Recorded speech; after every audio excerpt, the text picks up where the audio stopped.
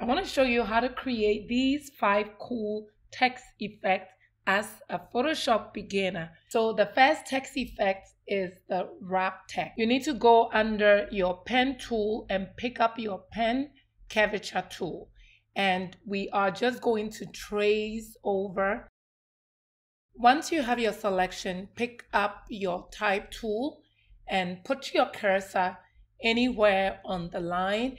You can type in your own copied text. So once you're satisfied, you click out of it and that is it.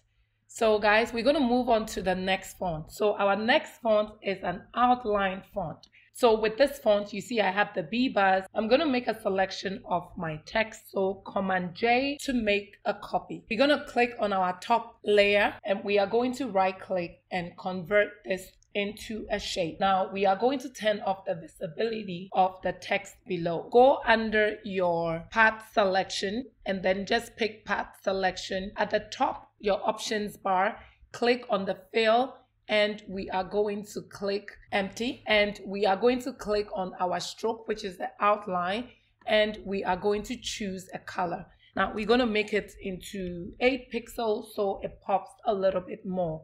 Now to make this more playful, we are going to turn off both layers and I'm going to make a copy of my background layer. Command J, make a copy. I'm going to pull my second image and put it in between the 2 texts and I'm going to take the background of the second image. So go under your quick action, click on remove background. Next, we want to turn off our visibility for our top text. I'm going to click on my second text and I'm going to pick my lasso tool and I'm just going to make a selection of this portion of my text and I'm going to add a layer mask to hide the other portion. So this is one cool effect that you can have. You can add a shadow effect and we can basically reduce it so it's not so strong. And you can go ahead and click OK. So you have this cool effect. So I'm going to go ahead and use the B bars text and I'm going to type in stretch. I'm going to highlight and change color to white and I'm just going to make this bold. I'm going to stretch this and we are going to set it right there. Now to make this a stretchy text, you want to right click and convert this into a shape.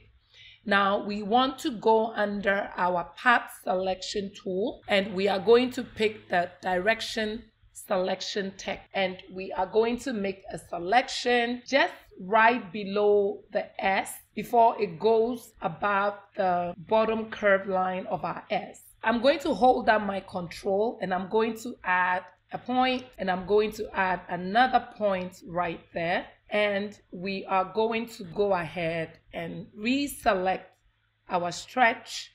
So now that we can see that we have an even cut in terms of where we want to pull down, you hold down your shift and you just stretch this as much as you want. So to make our text stand out, we can go ahead and add a drop shadow, go ahead and click OK. So the next font text effect is called the perspective. So I typed in the word smash the wall and I'm going to increase it like that. Double click to accept. Now we are going to hold down our command key and we're going to make a selection of our text. Command D to make a copy. Command D to deselect. Now I'm going to turn off the visibility of this text and I'm going to click on my plus icon to add a new layer. Now I'm going to go under filter and go under the vanishing point. So once the dialog box opens for you, you want to click on your create plane tool and you just want to draw a perspective. Now with this background, you can see that there's even a line that we can follow on this. So we are just going to go ahead and basically create our perspective plane just like this. Now, with that said, you want to press Command V to paste in the text that you copied. We're going to set it on the bottom like that. And to scale your text, you want to pick your transform tool and you want to go ahead and scale it just like that.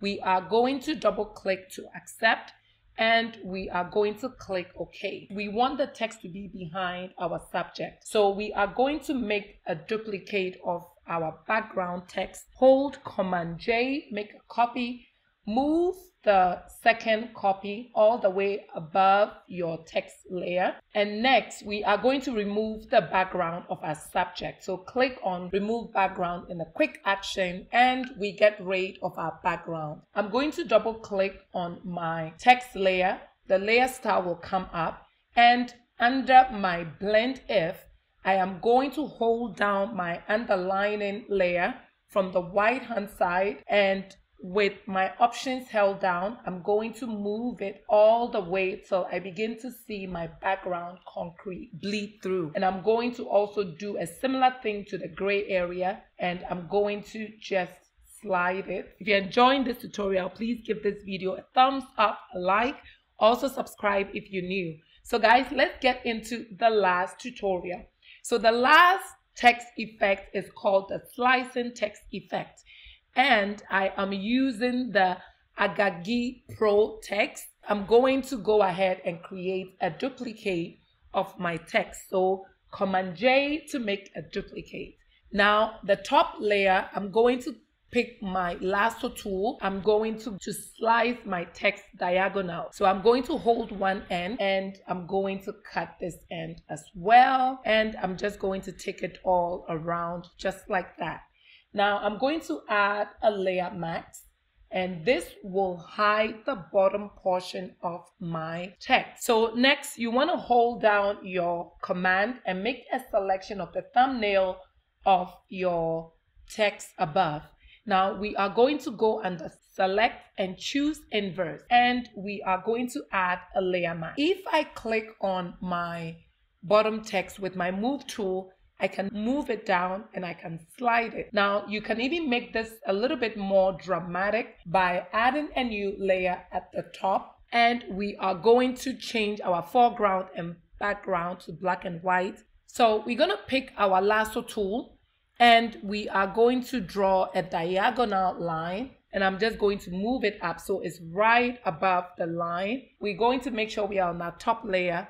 Pick up your brush tool. So we are going to slightly paint over the bottom portion of our text, just like this. And we are going to press Command D to deselect. Now we want to reduce the opacity of this. So guys, I hope you enjoyed all of these 5 cool text effects. Please give this video a thumbs up, like, subscribe, and I will see you in the next tutorial.